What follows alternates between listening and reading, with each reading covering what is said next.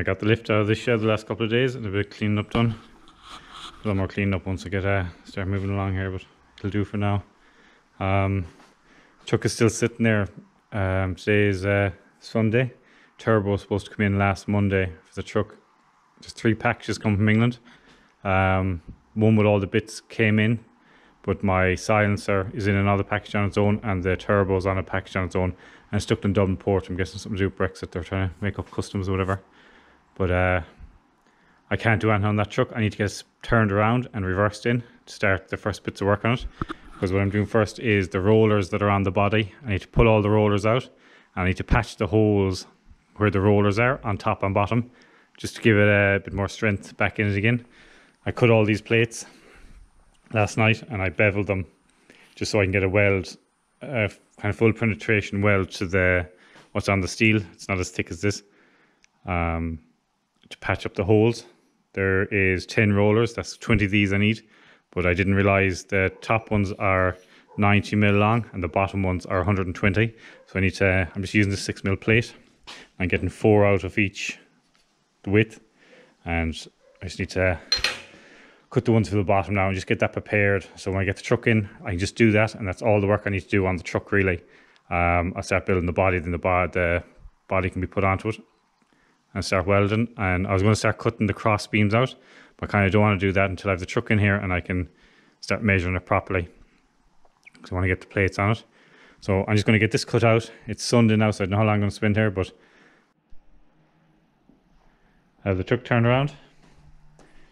Turbo hasn't come.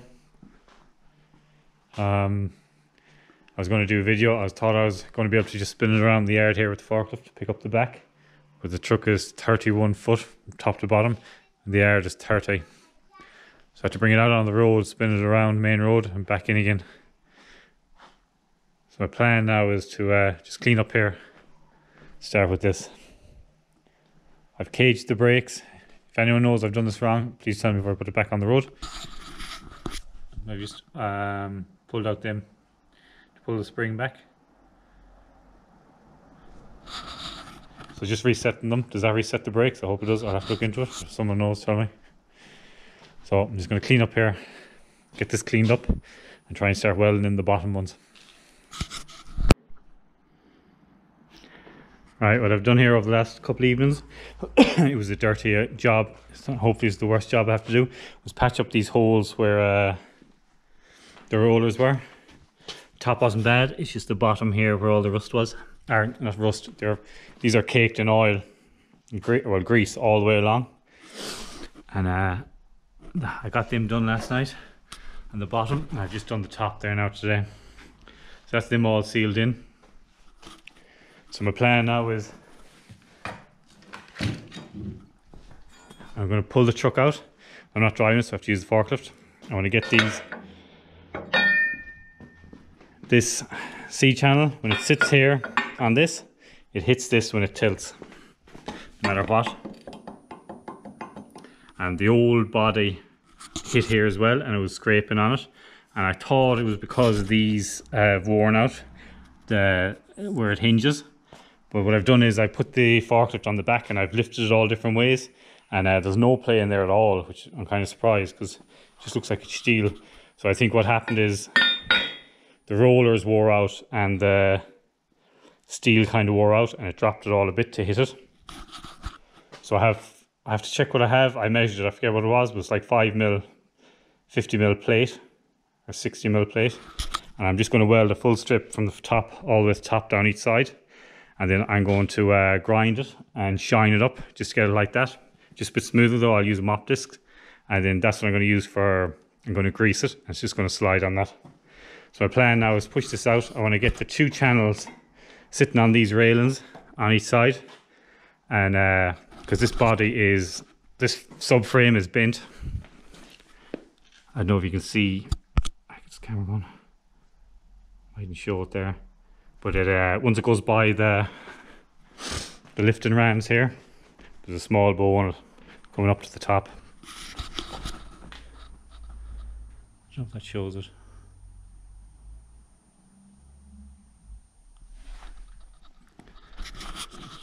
So what I'll do is I'm I was half thinking about putting the channel on first. I'm going to put the channel on to see does it fit the way it is, because I'd say it's going to be getting caught, and I don't know how to grease it. I would like to put grease nipples in it, but I'm not ready for them yet, so I'll just have to see. Small bit. All I'm going to do now tonight is it's Friday evening, 6 o'clock. I want to get this ground down and maybe try and get it welded, and then I've just got a week with no other jobs, just to concentrate on this alone. So hopefully I'll be able to get a good bit of this done. I'm just hoping the turbo comes in so I can start it up, because I need to be able to use the hydraulics on it. Right, so I'm just going to pull this out.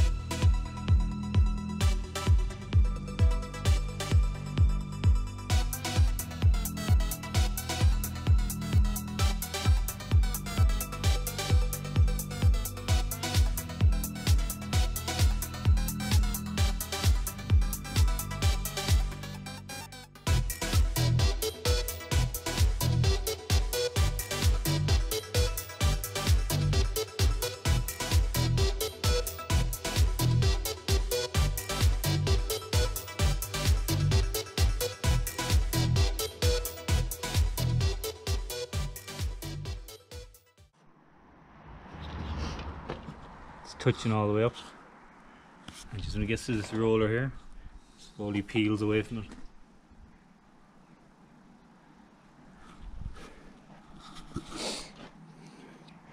So I'll have to there's a strip being welded all the way down. It'll strengthen it a small bit.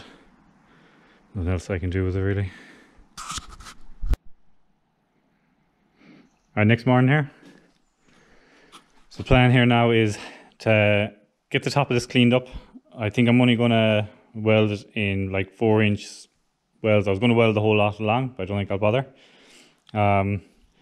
So this, I need to fill up the gap to rise these up a small bit so it's not hitting that, and to fill the gap.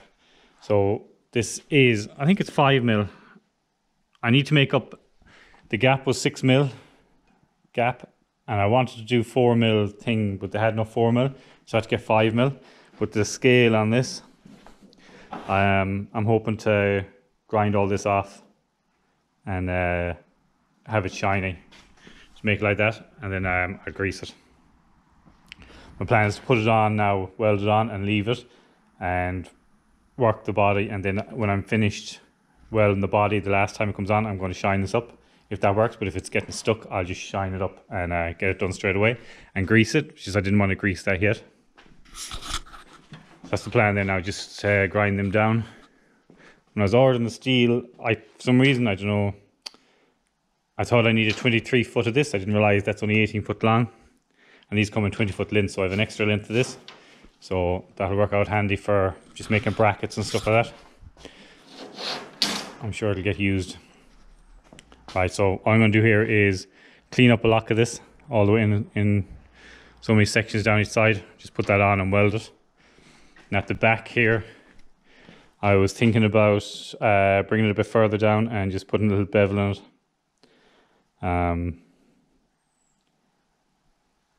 It'll work one way where I can just put grease here and let it slide up, but then I'm kind of afraid it'll be able to wedge in bigger kind of stones and stuff from the road. So I might just leave it. I ordered clamps last night. I'm missing stupid things for this that I should have ordered the last couple of weeks, but when I'm waiting for the turbo, it kind of messed everything up on me. I was waiting to pay for the turbo because I didn't know how much. I have a load of stuff. I have a load of other things stuck in customs as well at the same time. It's the first time I ordered stuff from different companies, and it's kind of really fucking screwed me up. That clamp I bought, I didn't buy it, I was working in a factory. That clamp is 19 years old. It's one of the best clamps. It's unbelievable for doing anything, but I bent it there, doing pressing the bush in the hub in the NQR. So the Bessie clamps, they're welded ones. You see a lot of American people have them. I don't see many of them over here. They're just a solid piece.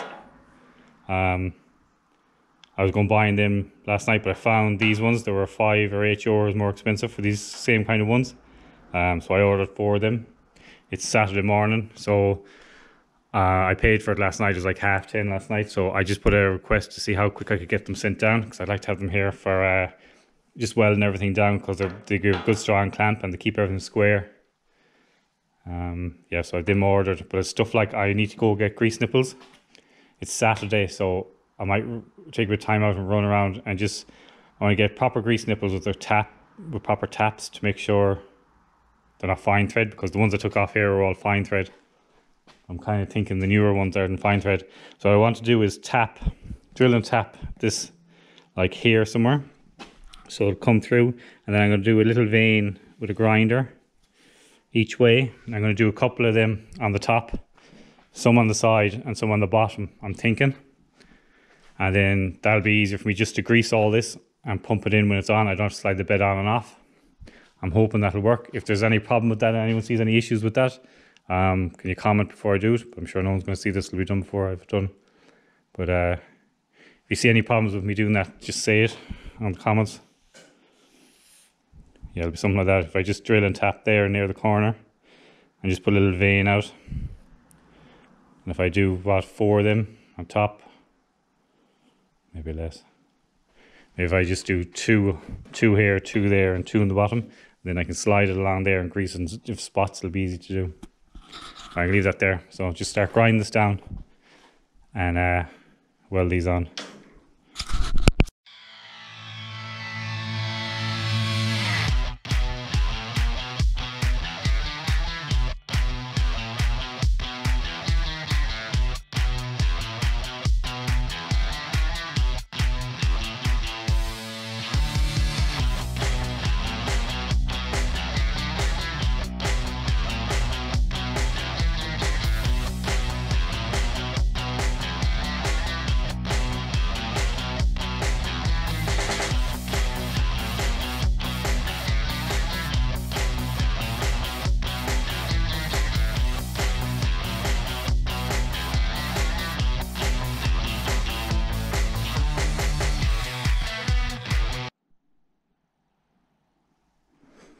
Ready for welding there now.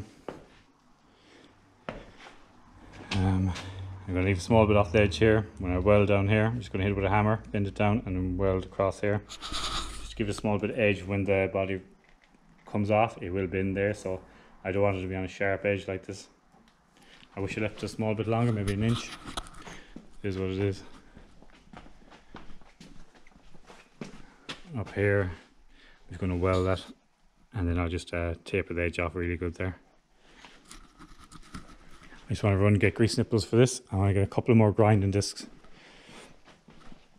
before I start welding, because once I start here I kind of don't want to stop and have to go again. Once I start welding I don't want to wait with it for the day. Just in case of fire or anything. So I'll have probably about half an hour welding just to do that. Then I'll mount this on. It's sliding past there lovely now. And there's still a good gap there. There's it's only about 1/2 mil. By the time I take this lime scale off, it'll probably be over 2 mil in there. Once it wears down and beds in a bit, because a good bit will come off this as well. I'll leave that there. I'll go get everything ready.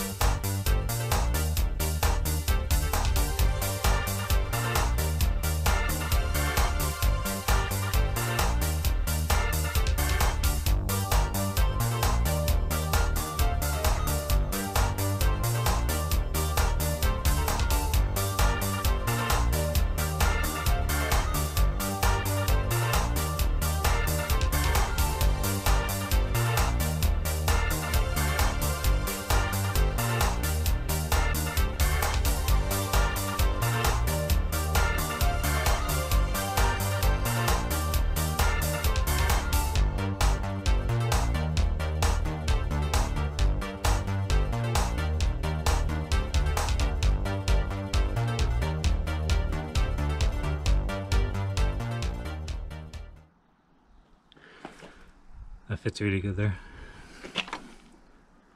Small gap there. The whole thing is bowed a bit, so there's little gaps everywhere. Nice touch in there. There's the gap here. But it fits good other than that. So a bit late here now. I'm just trying to get everything on here so I can get a plan for tomorrow. And tomorrow what I'll be doing is these have to come off again. And I want to put spacers. I want to measure this to make sure I want to have it square all the way down. Then what I'm going to do is probably washers. I'll probably stick washers on the inside here just to bring it out the size of a washer at this side, that side. And then whatever these are, I'll match these to that.